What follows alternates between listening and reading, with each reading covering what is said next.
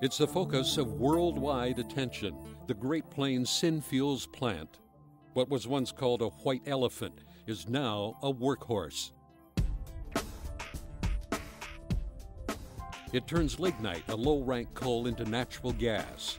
It makes chemicals and fertilizers, and it's part of a project so big it crosses international borders.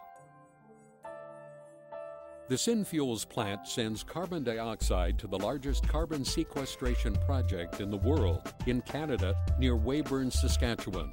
Let's take a look at the Synfuels plant's role in that project. The carbon dioxide sent to Canada is used for enhanced oil recovery. This was part of the Synfuels concept from the beginning. The Great Plains Synfuels Plant was first envisioned by a group of energy companies in the 1970s. They hoped the plant would help ease the country's reliance on foreign oil. They also hoped to one day take carbon dioxide from the plant and market it for enhanced oil recovery. The plant's first synthetic natural gas was put into the pipe in 1984. 4 years later, Basin Electrics bought the plant and formed a subsidiary to operate it, Dakota Gasification Company. The company invested in the plant's future, improving environmental controls and developing byproducts to sell. By October 2000, Dakota Gasification had helped turn the plant's CO2 dream into reality. The first carbon dioxide was shipped through a 205-mile pipeline to Canadian oil fields, averaging about 95 million standard cubic feet a day. The gas was compressed by two 8-stage centrifugal GHH Borsig, now man-turbo compressors, each powered by 20,000 horsepower Alstom motors. The project was an economic success. In 2006, the Synfuels plant expanded to send even more CO2. They installed an additional compressor and a Schlumberger 1,500 horsepower booster pump at Tioga, North Dakota. It now sends about 150 million standard cubic feet per day to Canada. That's a little more than 2/3 of what the plant produces when running at full rates. Someday, all of it could be sent to oil fields.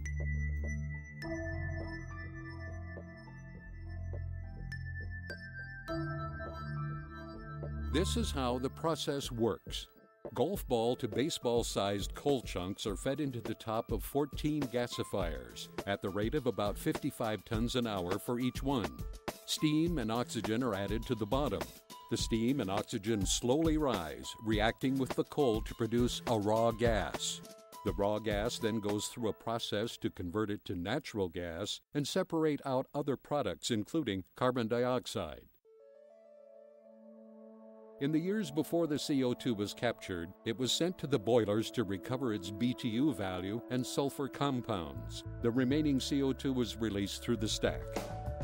My name is Myra Perry. I'm a process engineer at Dakota Gasification.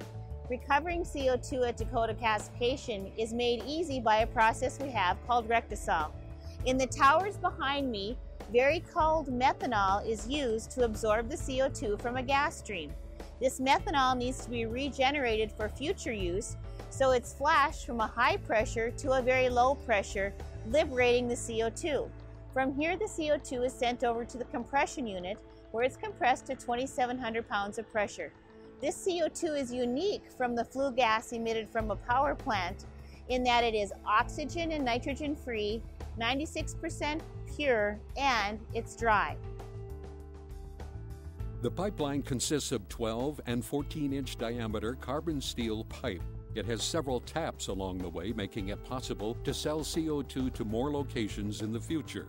The pipeline runs along the western edge of North Dakota, crossing the Little Missouri River, Lake Sakakawea, and the Canadian border on its way to Weyburn. From a regulatory perspective, the CO2 is considered a hazardous liquid. As such, the pipeline falls under 49 CFR Part 195 on the American side and CSA Z662 on the Canadian side. These regulations govern the design, construction, operation, and maintenance of hazardous liquid pipelines. Hi, I'm Darren Eliason, one of the process engineers here at Dakota Gasification. We're here in the CO2 Pipeline Control Center where the pipeline operation is monitored. At various points along the pipeline, there are many different pressure, temperature, and flow transmitters that monitor the conditions in the pipeline. This information is transmitted back to the plant every 5 seconds through a series of microwave, radio, and landlines. All of this information is displayed here on the leak detection computer. We call it the LDS for short. The computer uses this information to determine if a leak might be present in the system. It can also estimate the size and location of a leak. All of this information is then sent over to this screen on the main plant Foxborough control system. An audible alarm is also generated if a potential leak is suspected. The operators can then use this information to do further investigation, or if necessary, they can shut down the pipeline. They can also use remotely operated valves to isolate a specific section of the pipeline where the leak might be occurring. These valves are located no further than 20 miles apart all the way along the pipeline.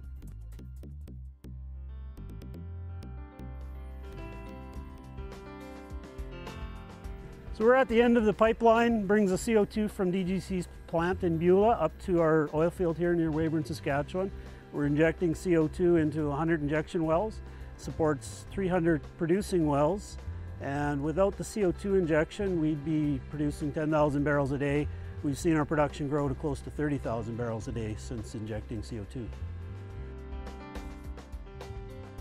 Dakota Gasification voluntarily files Form EIA 1605B each year with the United States Department of Energy.